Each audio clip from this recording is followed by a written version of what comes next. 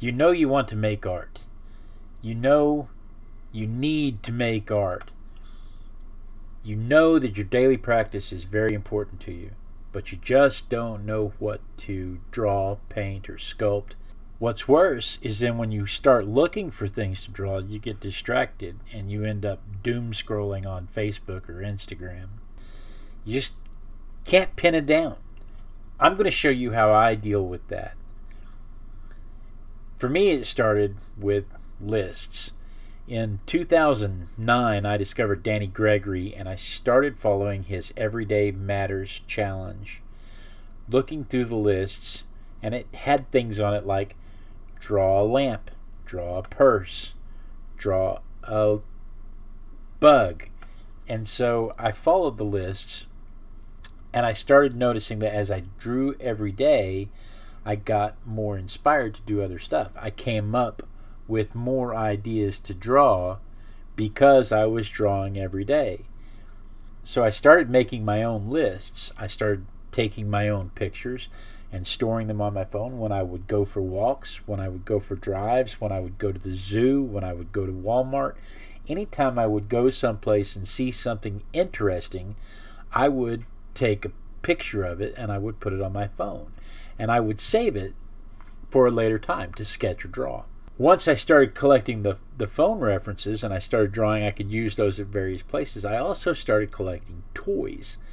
And I got this idea from Jeanette Jobson. Jeanette Jobson talked about how she would take items off a shelf with her morning coffee. She would take items off a shelf and she would just do value studies based on what random objects she took off the shelf.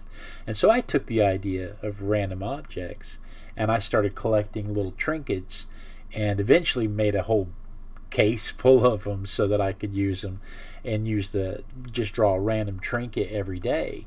So that's worked for me because once I started drawing every day, once I had defined what I was going to draw every day, even though I didn't have a particular item, it was whatever random thing came out of there, I was just determined to draw that one thing every day.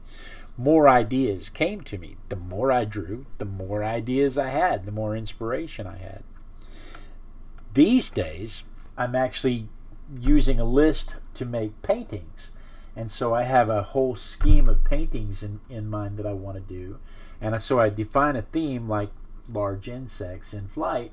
And then I sit down and I say, okay, let's make a list of types of insects. So far I've done a bee, I've done a ladybug, and now I'm working on a stag beetle.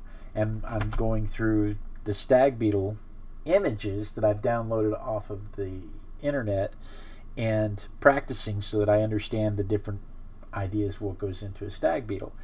But that's how I manage my daily practice, is I have a list of things that I know I want to draw.